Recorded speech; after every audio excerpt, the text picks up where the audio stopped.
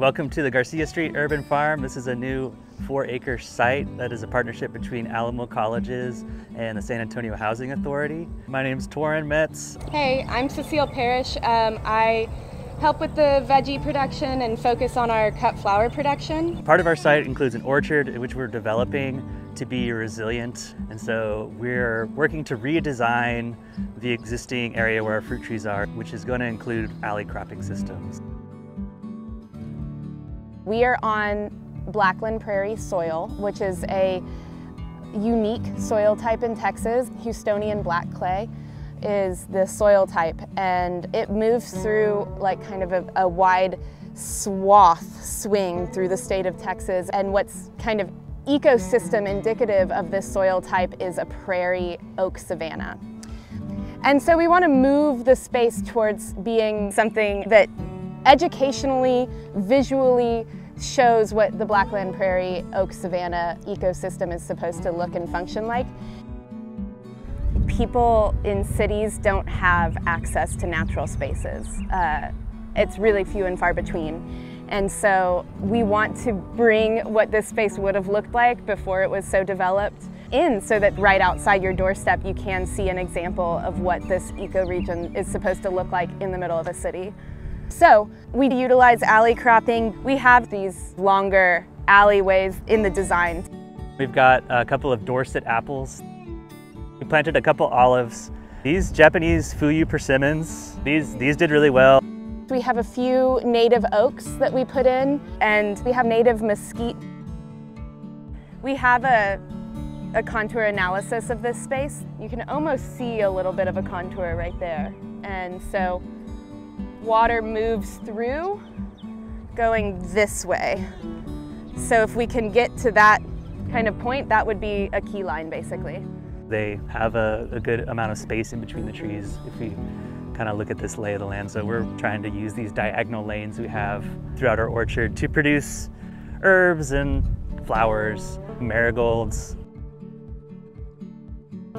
The San Antonio region, especially Bexar County, has been indigenously, through now, acknowledged as a land of confluence. It's where a lot of waters cross and come through, and it's where a lot of soil types and ecosystems meet. San Antonio, Bexar County area represents 5 different major ecosystems, and one of them to our southwestern border is what's called the Tomalipan Mesquital, and it stretches through South Texas and dips into northern Mexico, and is an ecoregion. And it's very dominated by this native mesquite tree. Farmers in central Texas have long used these trees because they are leguminous. They called them farmers' trees, and people would plant fruit trees very close to established mesquites in the hopes that they would create kind of a symbiotic like nitrogen share. If you drive through kind of the Texas Hill Country or through some of these regions, you can see really old mesquites with a big fruit tree next to them, and it's indicative of that happening. So we really like to keep these in our soil. They are just a definition of a native space. A lot of ranchers would hate that I am giving mesquite such a platform. It's quite a pest of a plant for a lot of people managing, because it can really take over and make a really dense brush.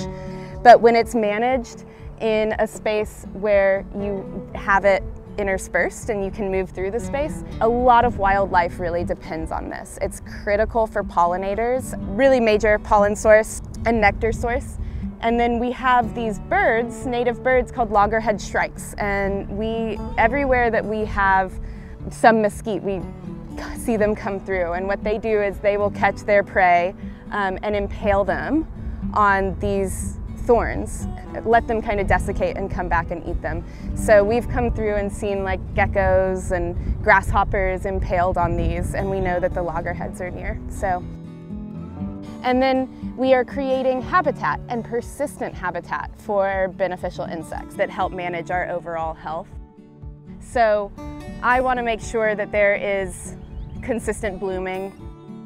We are in such a developed part of the city, and one of the things that we have struggled with is kind of extremes in pest pressures, and it just is so clearly indicative of a lack of biodiverse insect habitat. I have been really impressed how just having some introductions of flowers and native bloom cycles, we have started to see just incredible insect diversity that I don't normally see elsewhere in the city. So if that little effort can create that big of an impact, I'm really excited to see what we can do habitat-wise as we keep developing.